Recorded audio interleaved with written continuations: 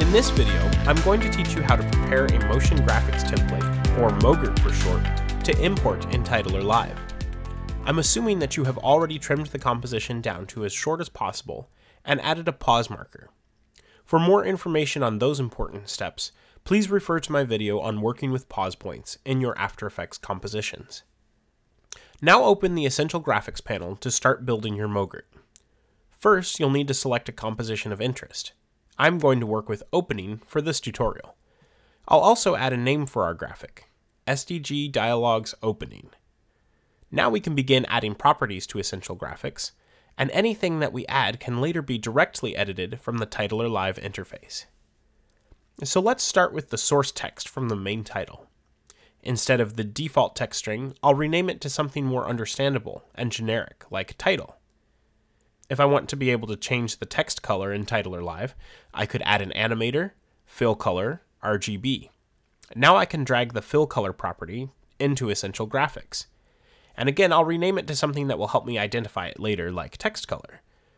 I like the original blue color, so I'll change it back for now. Since my background is a white solid, I can add the fill effect and drag the color property to Essential Graphics, so it will become a color variable as well.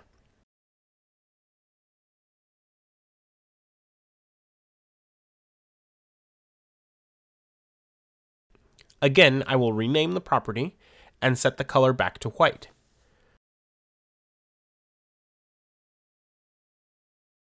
Finally, I'll add the logo, which is a nested composition, and the sticky note, which is a PNG image, as image variables by clicking on the layer name and dragging them into Essential Graphics. For example's sake, we can even take properties like the position of the image, although I don't imagine I'd want to change it for this graphic. Essential Graphics supports a really broad range of properties, and since this is After Effects' native method of generating motion graphics templates, you can find a lot of tutorials and documentation online, in case you want to take a deeper dive into the world of Mogrts. Now we'll go ahead and export our motion graphics template. I'll need to save the project first. Next, I'll be warned about fonts and other limitations of this particular design. Finally, I'll be prompted to choose a destination. By default, Adobe will use its local templates folder, but most likely you'll want to choose local drive, so you can browse for a directory where you normally access your graphics for Titler Live. When this Mogrt is imported, you'll see my text field, in addition to the designated image, position, and color variables in my live data panel. Text, image, color, and checkbox values in a Mogrt can also be linked to data controllers and modified while the graphic is on air.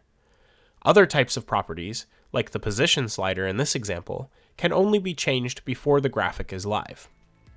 Please see my video on modifying properties and linking data controllers for more information on working with live data in your After Effects graphics.